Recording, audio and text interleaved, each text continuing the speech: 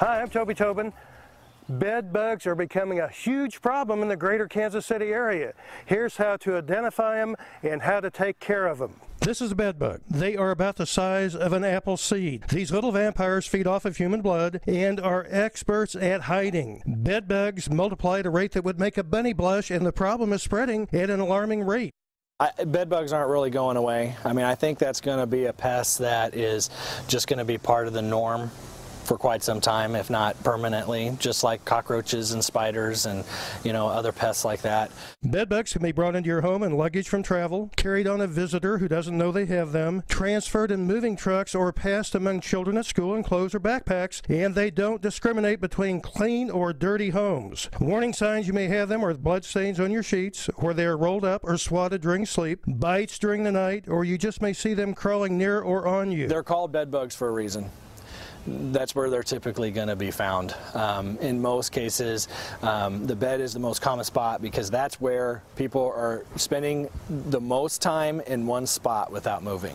So that's where their bed bugs are likely to feed because you're resting in that spot. Now, it is not uncommon to find them in chairs or couches as well, or sometimes even vehicles because you're in that spot for an extended period of time. Professional treatments can top out at hundreds of dollars per infected room. The pros vacuum and seal all furniture, treat for eggs, seal up box springs, can add devices like these bed pedestal blocks, and do follow-up visits to make sure the problem is completely over. Treating yourself with over-the-counter sprays can make you feel better for a couple of days, but the problem most likely won't go away. Just running out to the store and buying whatever you can find over the counter and just going after a problem, in most cases, will cause more problem in the long run, whereas if you just had a professional come in and diagnose the problem and in most cases take care of the problem for you, you're going to deal with them over a lot shorter period of time. If you think you have bed bugs,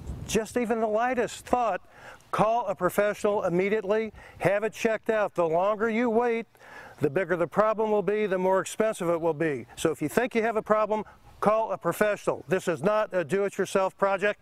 That's it. I'm Toby. Have a great week.